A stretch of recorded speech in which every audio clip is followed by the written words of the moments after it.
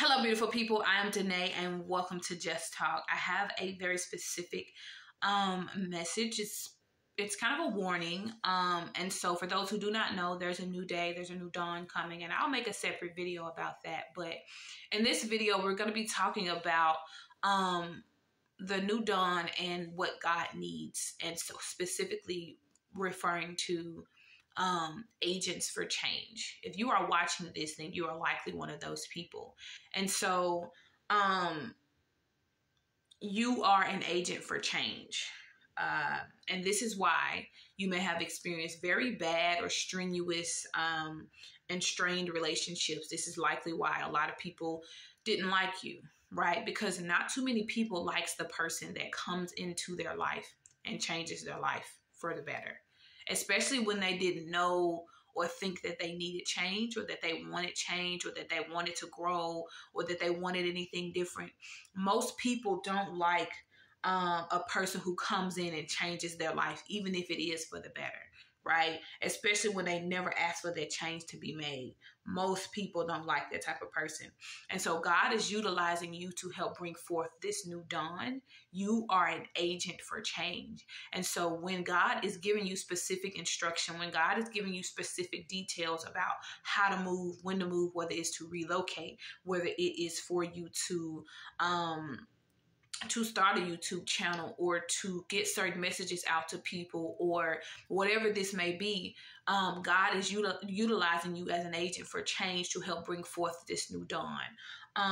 And so God needs you to move forward no matter who is not okay with it, right? There's going to be certain things that God is going to need you to do, and people are not going to be okay with the things that you're going to be doing. But no matter what, God needs you to move forward with it no matter what.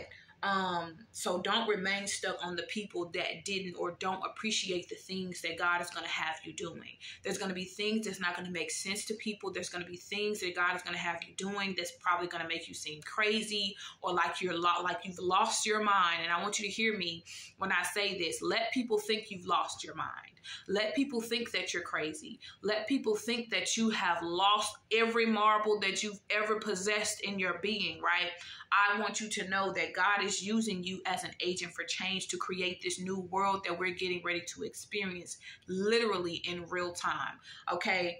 And so because there is change to be made, you are key to that change. And so God needs you to remain obedient throughout everything, no matter the ups or the downs, no matter if it seems like it's taking longer than you think it was supposed to take. God needs you to remain obedient because you are a big key to that change. And that no matter if it's for your community, for your family, for your household, business, city, country, whomever, whatever, right? So don't wallow around in your pity or in your misery or your anger or your pain because of he said, she said, or because of something that may not have sat right with you, or something that may have offended you, or, pissed you off, rubbed you the wrong way. Don't wallow in the pity. Allow yourself to feel those emotions. Feel your feelings, because you deserve to feel your feelings, right? I always advocate for that. However, when you're done feeling your feelings, don't sit in it. Don't wallow in that pity, right? Allow yourself to feel it and then get up and move forward, right? And remember that it will get uncomfortable. It will be uncomfortable. It will seem like an inconvenience to yourself and to other people in your life. You will lose people as a result of that.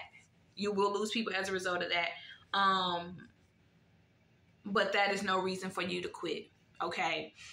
So to whomever this message is for, God needs you to be an agent for change. And this requires you to be obedient. This requires you to be obedient in the things that God is asking you to do. So you are an agent for change. God needs you to be that agent for change. It's not an easy feat. However, it is most definitely, and always worth it. Peace and love, beautiful people. If this message found you and it is for you, or if it is for someone else, share this message. Share this message and comment down below and let me know that this word is for you. Peace and love, beauties.